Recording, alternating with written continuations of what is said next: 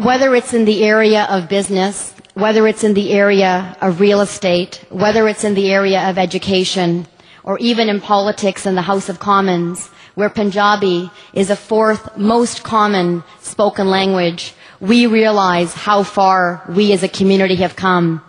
You come into a riding like mine in Brampton-Springdale, with the largest Indian demographic in the country, and we take a look at the initiatives, and initiatives like the new Brampton Civic Hospital, which has had its emergency ward named Guru Nanak Dev Ji Emergency Ward. And that, my friends, is another sense of achievement and accomplishment for our community. You turn on the TV channels, and Dr. Bajwa is here in the back, who has done a great effort in spearheading some of the fundraising efforts. So Dr. Bajwa, congratulations. You take a look when you turn on the TV channels, and we see the commentary from so many people from our community. And my friends, those achievements and those accomplishments of many of you in this room and so many other of our South Asian community members across the country, that is what inspires our young people to continue to be proud of who they are and to continue to really believe in themselves. And that is why today, for myself, it is with a great deal of pride to not only have the opportunity to come and meet with many of you, but to participate with each and every one of you in the launch of SAPNA. Because, my friends, I can tell you, each and every person in this room, we as a team, we're on our way to making history. Having had the chance, again, to travel, there are many people in our community who have not had the opportunity to succeed as we have. And one of those reasons is their health. You take a look at these great posters that have been designed, and I think on our name tags as well, and it talks about living a dream. You can only live a dream if you are alive. You can only live that dream and enjoy your wealth if you have your health. And that is why the statistics that Dr. Kumar spoke about are so incredibly important. The statistics where our South Asian community has a higher incidence of cardiovascular disease, of diabetes, of higher cholesterol, and higher blood pressure. We realize how much we need to do.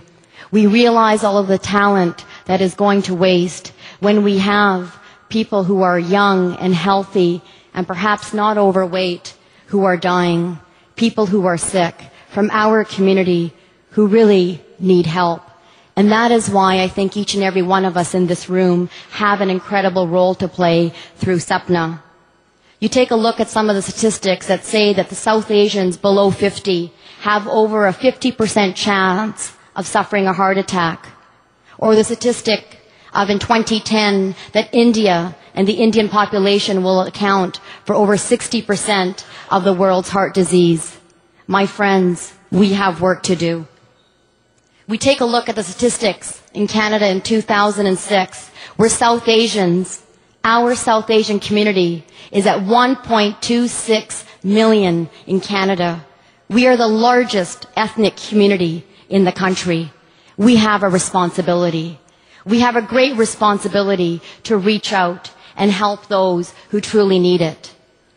I remember when I was first elected in 2004, I had a chance to meet with both Prem and Preeti after hearing many stories in the community where people weren't getting the access and the help that they needed. And why was that? Because they couldn't speak English. They could only speak Punjabi or Hindi or Bengali. They were going to the hospitals and having to wait for hours and hours because they had difficulty communicating in the right language. And that in itself was a tragedy when we have so many people from our community that are employed. Just a few weeks ago, I remember I had another constituent whose mother had been diagnosed with cancer, had suffered brain damage, and was on life support, and the family didn't know what to do. Their level and knowledge of English was so limited. And it was at that time that I was so fortunate to be able to call upon people like Dr. Bajwa, who were there to meet with a family, to talk to these auntie-jis and these uncle-jis in a language that we and they understood. Many of my friends here, we're the converted. I'm sure that great picture that Dr. Kumar showed of the mithai and the laddus and the jalebis are not eaten by very many people here, except at weddings. But for the average person out there, they are sitting at home, the auntie-jis and the uncle-jis. They are watching ATN, and they are eating those laddus, and they are eating those samosas, and they are eating all of those jalebis. And they're like, Beta ji, get me one more, and Beta ji, get me one more, and Beta ji, and Beta ji, we don't want 2% milk, we want homo milk. You know, and those are stories that I'm sure all of you can relate to. And when you take a look at that auntie-ji, that is why SAPNA is so incredibly important. It's not about Puja or the Ruby Dhalla or the Prem or Preeti or Rav or the great board and team that they introduced. This is about helping those people whose first language is not English. It's about reaching out into the community. It's about empowering. And it really is about educating. It's about setting up that health fair trade show to ensure that we reach out and educate. And we talk to them at a language and in a language that they can understand.